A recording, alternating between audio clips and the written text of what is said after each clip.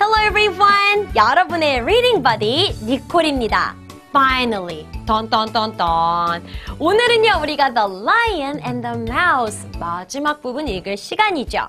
Do you remember what happened last time? 우리 지난 시간에 어떤 부분 읽었는지 이야기 기억하고 있나요? That's right. So, the lion catches the mouse. 그쵸? 딱 잡았어요. And what does the mouse say? 뭐라고 말하나요, 생쥐가? Please don't eat me. 저를 먹지 마세요. 그리고는 I will help you one day. 언젠가는 제가 당신을 도와드릴게요. So, what does the lion do? The lion, of course, 날 도와준다고 laughs and lets the mouse go. 막 웃으면서 생쥐를 놓아주죠. But then, the lion is in danger. 우리 사자가 위험에 처하게 됩니다. How? Some hunters come to catch him. 사냥꾼들이 나타나서 사자를 잡으려고 하는 장면이 있었죠. What will happen to the lion? Will the hunters catch him? 오늘 사자에게는 어떤 일이 일어날까요? 마지막 부분 읽기 전에 단어 먼저 배워볼게요. Let's learn the words. Easy words. 오늘도 6개의 단어 배워볼게요. 첫 번째 단어는요. hunter이네요. hunter. hunter. hunter이라는 단어를 잘 보면 hunt라는 미니 단어가 숨어 있습니다. hunt 무슨 뜻이에요? 빵! 사냥하다라는 뜻입니다. 사냥하다가 hunt고요. 뒤에 er 붙여서 하는 사람. 사냥하는 사람은 사냥꾼이라는 뜻이 되겠죠. 사냥꾼, hunter. 따라해볼까요? hunter. 한 번 더. hunter. Very good. 사냥꾼이고요. 두 번째 단어는 이거 뭐예요? 그물이죠. 요렇게 그물 모양으로 생긴 건 우리가 대부분은 다 이 단어로 부를 수 있어요. net. net. net. 자, 친구들 테니스 같은 거 치다 보면 중앙에 놓는 그물 있죠. 그것도 net예요. 우리 곤충 잡는 채직망도 여기 그물 있죠. net입니다. 고기 잡는 큰 그물 있죠. 그것도 net라고 불러요. 그래서 이런 모양으로 생긴 거를 다 net라고 한다는 거 우리 이야기에서는 어떤 net가 나오게 될지 생각해 보고요. 세 번째 단어는 이 남자친구 지금 문 열고 안에서 밖으로 나오고 있죠. get out. get out. get out을 붙여서 우리가 get out 이렇게 자연스럽게 말해주는 게 좋아요. 한번 따라해볼까요? get out. get out. Very good. get out은 나오다라는 뜻, 나가다라는 뜻도 있고요. 어디 밖으로 나오다. 나오는 의미만 우리 친구들 이미지 떠올리면 됩니다. get out. 다음 단어요. 귀엽다. 지금 뭐 하고 있어요? 씹고 있죠. chew. 한 번 더. chew. chew라는 단어는요. 1차적으로는 씹다라는 뜻입니다. 그런데 우리 다람쥐나 beaver 이런 것들 보면은 막 생쥐 이런 동물들은 갉아먹죠. 갉아먹다, 갉다라는 뜻도 돼요. chew. chew. 한 번 더. chew. chew. 그래서 우리 친구들 껌 중에서요. 풍선껌, 버블껌 말고 그냥 계속 씹게 되는 껌을 chewing gum이라고 써있는 거 볼 수 있습니다. 오늘 슈퍼에 가서 껌 잘 보세요. chewing gum이라고 쓰인 거 있는지. chew. 이 단어는요. 우리 친구들 free. 따라해보세요. free. free라는 건요. 뜻이 좀 많기는 한데 우리 이야기에서는 이런 뜻으로 쓰였어요. 지금 새가 새장에 갇혀 있다가 풀려났죠. 풀려난, 자유로운 이런 뜻으로 쓸 수 있습니다. free. 한 번 더. free. Very good. 자, 그러면 마지막 단어입니다. 이거는 우리 친구들 보기는 어려워도 읽을 수는 있을 것 같아요. 어떻게 읽는다고요? 그치. friend. 한 번 더. friend. 자, 여기 있는 여러 아이들은 서로에게 친구가 되겠죠. 친구라는 뜻이네요. friend. friend. 그리고 친구가 여러 명이다 할 때는 뒤에 s를 붙여서 friends. 우리는 친구예요. We're friends. 이렇게 말할 수 있을 겁니다. 그럼 단어 거꾸로 넘어가면서 한 번씩 읽어볼게요. friend. free. chew. get out. net. 마지막 뭐였더라? hunter. Very good. 자, 이제는 이 6개의 단어를 사용해서 신나게 게임 한번 해볼게요. Let's play the game. The game we're playing today is scrambled words. 자, 여기 보세요, 친구들. 그림이 있고요. 이 단어를 말해줄 수 있는 알파벳들이 섞여 있습니다. ETN을 사용해서 이 단어를 친구들이 만들어주면 되는 거예요. 이건 연습 게임입니다. 니콜이랑 함께 해볼게요. What is this? 이거 그물, 망 이런 거 뭐라고 부른다고요? net. 그쵸? 그럼 우리 친구들은 네트를 만들어주면 돼요. 지금 집에서 니콜과 함께하고 있는 친구들은 알파벳 타일이 없잖아요. 써주면 됩니다. Are you ready? at. 순서를 만들어야 되겠죠? 제일 처음에 올 것은 그리고 그쵸? eat. 이렇게 net. 친구들이 생각한 단어와 똑같나요? 그렇다면 good job. 자, 그럼 우리 그림 바꿔서 진짜 게임 한번 해볼게요. 자, 두 번째 단어입니다. 그림 먼저 봐주세요. 새가 새 장에서 풀려난 자유로운 이런 뜻이네요. 이 단어 뭐라고요? 자, 그럼 우리 친구들 F를 사용해서 단어 만들어주세요. I'll give you 5 seconds. 5, 4, 3, 2, 1. 한번 확인해 볼게요. 자유로운, 풀려난이란 단어는 그쵸? free, free입니다. 천천히 말해보면 free가 되겠죠. 소리 나는 거 뭐예요? That's F. 그쵸? F, R, 그쵸? E 소리는 어떻게 나요? E와 E가 붙으면 E 하고 길게 소리 나는 거 친구들 알고 있나요? Free. We just made free. Free. Good job. 그럼 그림 바꿔서 두 번째 퀴즈 해볼게요. 두 번째 퀴즈입니다. 그림 먼저 봐주세요. 기억했나요? 자, 이 뜻을 나타내는 단어를 W, E, H, C를 사용해서 만들어주면 됩니다. I'll give you 5 seconds again. 5, 4, 3, 2, 1. 시간 다 됐어요. 친구들 잘 적었나요? Let's check it out. 자, 우리 씹다 또는 갈다 이런 뜻 어떤 단어인가요? chew자. chew. 천천히 읽으면 chew가 되겠죠. 첫 소리가 뭐예요, 친구들? ch입니다. ch를 만드는 두 개의 알파벳은 that's right. ch가 되겠죠. c만 하면 k이지만 ch가 만나면 라는 소리가 됩니다. 그리고 W랑 E를 사용해서 우 소리 내줘야 돼요. 우. W이에요? 아니면 EW예요? 그쵸. EW가 만나서 우 소리를 내줬네요. 우, chew. 한 번 더. chew. chew. Well done. 자, 이제 마지막 단어입니다. Last but not least. 마지막 단어입니다. 휘쿠 엄청 기네요. 알파벳 6개나 있어요. E, H, T, U, N, R. 자, 이 단어가 뜻하는 것은 사냥을 하는 사람, 사냥꾼이라는 뜻입니다. 자, 이 단어는 기니까 니콜이 7초 줄게요. I'll give you 7 seconds to make the word. 7, 6, 5, 4, 3, 2, 1. The answer is, that's right, hunter. 우리 hunter이라는 단어 만들어야 됩니다. 친구들 다 썼나요? Let's check it out. hunter이라는 거는요, hunt와 er로 나눠져 있죠.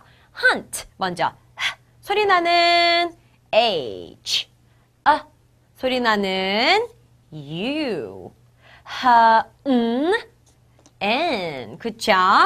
마지막에는 hunt, that's right, T. 자, 여기까지면 hunt, 사냥하다입니다. 우리 사냥하는 사람인 er은 어떻게 만들어요? ER 아니면 RE. 그렇죠. E와 R이 만나니까 er이 되고요. 이 er이 내려오니까 hunter이라는 글이 완성이 되네요. 친구들 이렇게 썼나요? hunter, hunter. Very well done. 자, 그럼 우리 단어 6개 모두 알았으니 본격적으로 이야기 읽어볼까요? Let's read the story.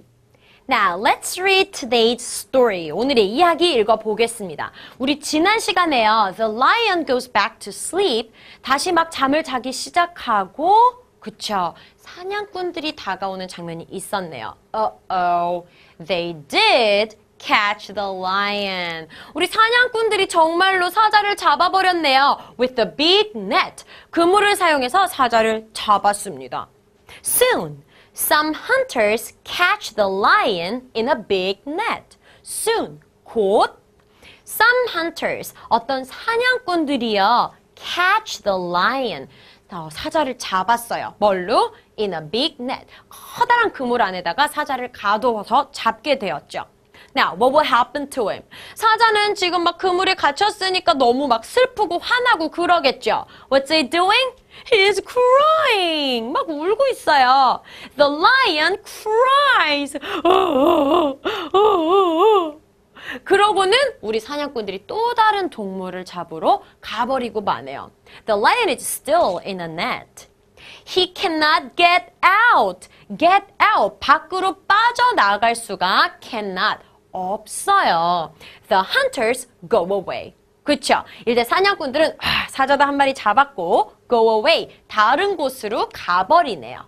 Now, 우리 사자들 지금 사자 잡힌 거 보면서 다른 동물들이 숨어서 어떡하지? 우리도 잡히면 어떡하지? 라고 걱정하고 있는 거 보이죠? They must catch other animals. 아하, 일단 사자는 잡았고 they, 그들. 여기서 그들은 the hunters, 사냥꾼입니다. Must, 사냥꾼들은 해야만 해요. Catch, 잡는데 other animals, 다른 동물들도 잡아야 되니까 이제 다른 곳으로 가고 있는 겁니다. 우리 라이언은 어떡하죠? 누가 구해줄 수가 있으려나? The lion is crying. 막 그물 속에서 울고 있으니까요. Someone comes. 누군가가 막 다가오고 있네요. Look at the mouse. 우리 이 마우스 기억나지 않아요? 맞아요. 우리 지난 시간에 사자가 Let her go. 보내준 그 생쥐입니다. 생쥐가 와서 What's she doing? 막 갉아먹고 있어요. She's chewing on the net. Just then. 막 사자가 울고 있는 just then. 바로 그때 the mouse comes out. 생쥐가 나타나요. She chews on the net. 막 생쥐가 갉아먹어요. 어디를? On the net. 그물을 하면서 자꾸 갉아먹는 거죠. 계속. She chews and chews. Chews and chews. 같은 동작이 두 번 나왔죠. 갉아먹고 또 갉아먹어요. 즉 계속해서 갉아먹는다는 겁니다. 계속 갉다 보면 그물에 구멍이 날 수도 있겠죠. 오, soon, 곧 She makes a small hole in the net. She makes, 생쥐가 만들었어요. 막 갉아먹어서 만드는데 a small hole, 작은 구멍을 어디에? In the net. 그물에다가 작은 구멍을 만들었네요. 여기서 그만? 아니죠. 계속 갉아서 구멍을 크게 만들어야죠.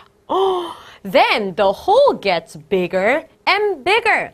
계속 갉아먹으니까 그 구멍이 gets bigger and bigger. 점점 커져요. 친구들 gets big 하면은 커지다죠. 그런데 big에다가 을 붙여서 bigger, 더 커지게 만든 겁니다. 구멍이 bigger, 커지고 and 더 커지고 점점 커지니까 어떻게 돼요? The hole is big enough for the lion to get out. 사자가 빠져나올 만큼 큰 구멍이 됐겠죠. All at once, 마침내 the lion is free. 우리 사자가 is free, 풀려났어요. 자유의 몸이 되었어요. Oh, good for him. 자, 이제는요, 사자가 작은 생쥐의 도움을 받아서 풀려난 상황이 되었죠. Thank you, says the lion to the mouse. 사자가 thank you, 고맙다고 얘기를 합니다. Thank you so much. 진짜 정말 고맙다라고 거듭해서 감사의 인사를 하는 거죠.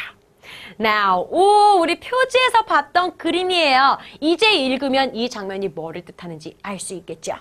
The lion and the mouse are now good friends. The lion, 사자랑 and the mouse, 쥐는요, are now, 이제는 good friends, 좋은 친구래요. 원래는 적이었죠. 먹고 먹히는 관계였는데 이제는 좋은 친구가 되었어요. Sometimes, 때때로 Small friends can be big helpers. Small friends, 작은 친구들도요, can be, 될 수 있대요. 뭐가? big helpers, 큰 도와주는 사람, 큰 도움이 될 수 있다라는 뜻입니다. 아, 친구들 우리말에도요, 작은 고추가 맵다라는 말이 있잖아요. 겉보기에 작고 약하다고 진짜로 약한 건 아닌 것 같아요. 왜? 자기 자신만의 장점을 사용을 해서 다른 친구들에게 반드시 큰 도움이 될 수 있으니까요. Do you agree?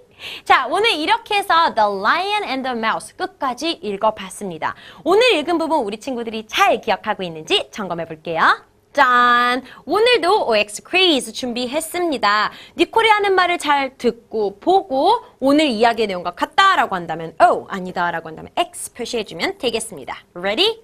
Number 1. The hunters catch the lion. 한 번 더. The hunters catch the lion. O or X. 정답은 O가 되죠. 우리 이야기에서 사냥꾼이 커다란 big net, 그쵸? 커다란 그물을 사용해서 사자를 잡았었습니다. Now number 2. The mouse helps the hunters. The mouse helps the hunters. O or X. 정답은 X죠. 어디 틀렸어요, 친구들? The mouse, 생쥐가요, helps, 도와줘요. The hunters, 사냥꾼들을 도와준다? 아니죠. The mouse helps the lion. 우리 사자를 도와주니까 정답은 X가 되겠죠. Now, number 3. The lion and the mouse are not friends. 한 번 더. The lion and the mouse are not friends. O or X. 정답은? 정답은 X입니다. 왜 틀렸어요?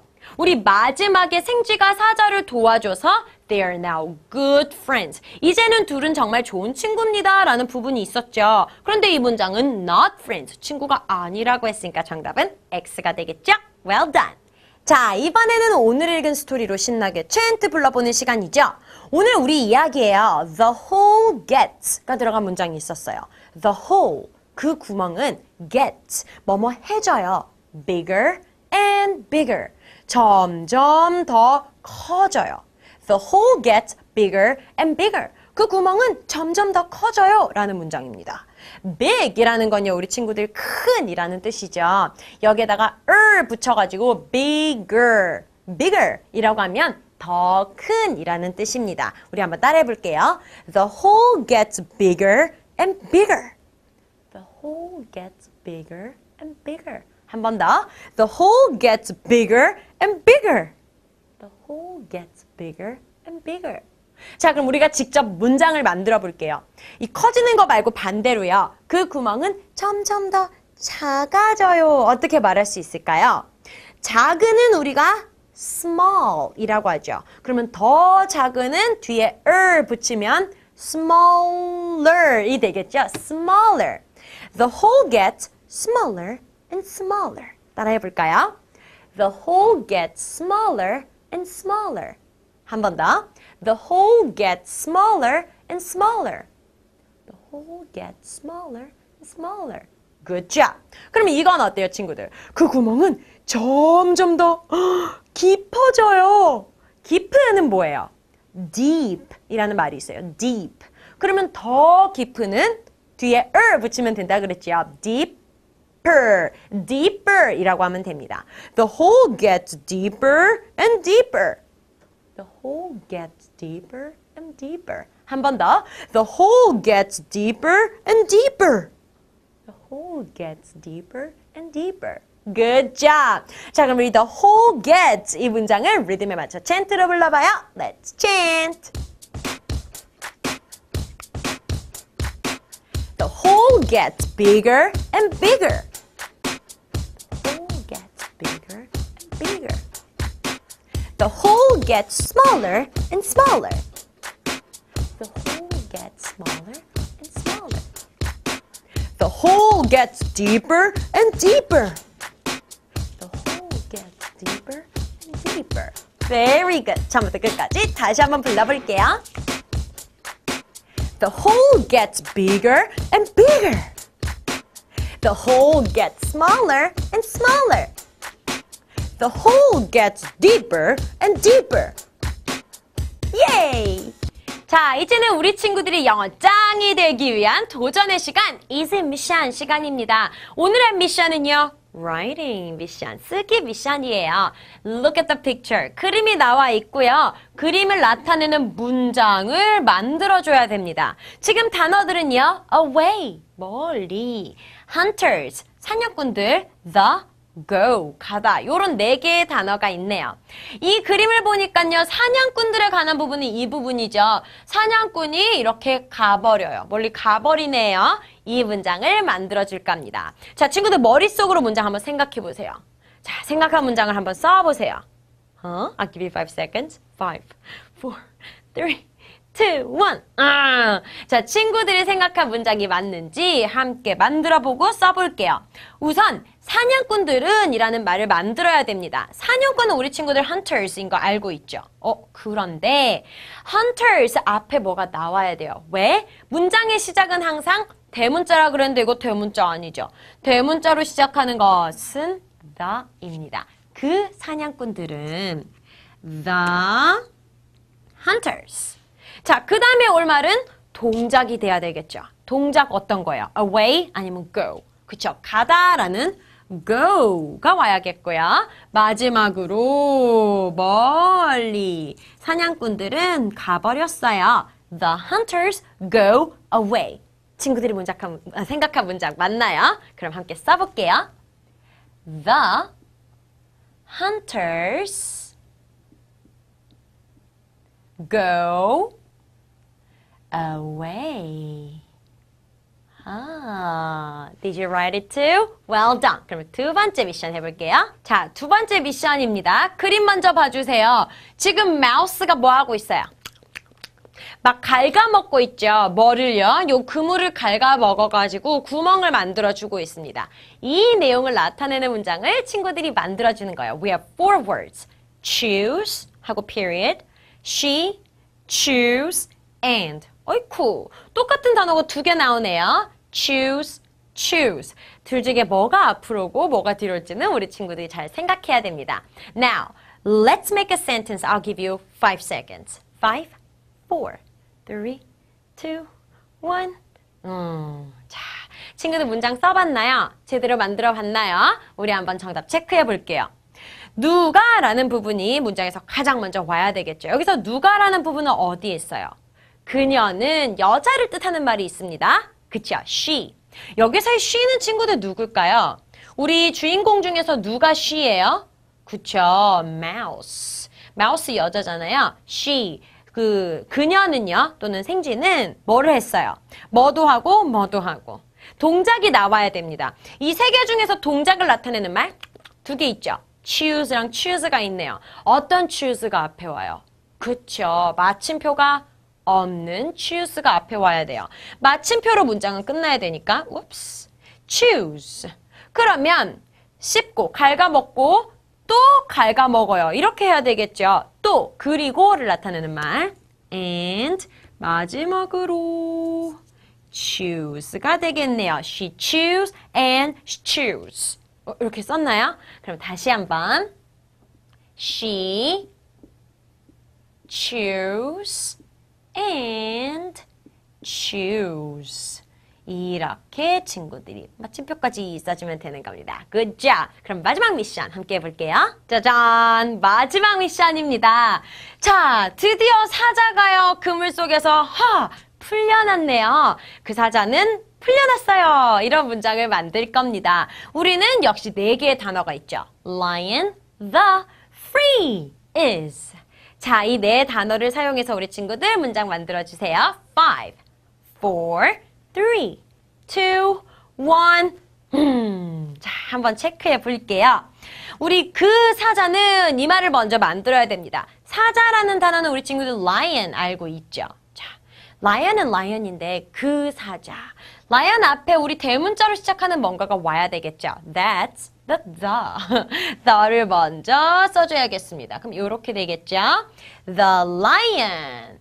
자, 그 다음에 올 말은 free랑 is가 있어요. 어떤 순서로 써줘요? free is 아니면 is free.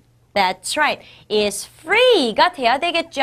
free, 느낌표. 우리 마침표, 느낌표, 물음표 이런 걸로 문장이 끝이 나줘야 되니까 free가 뒤로 가고 is가 앞으로 와야 되겠네요.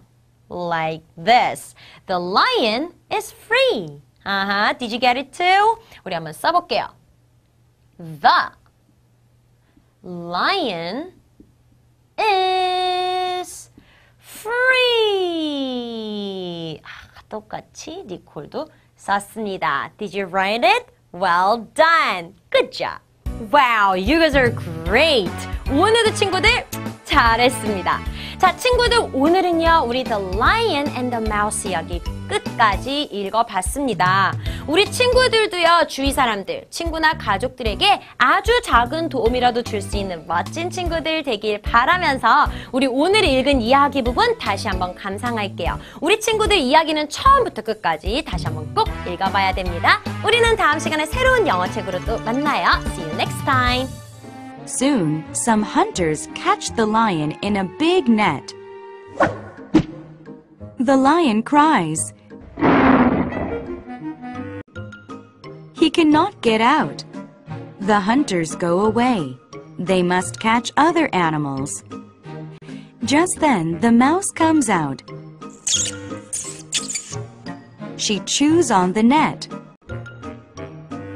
She chews and chews.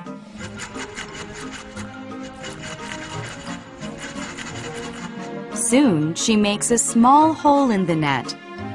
Then the hole gets bigger and bigger. All at once, the lion is free.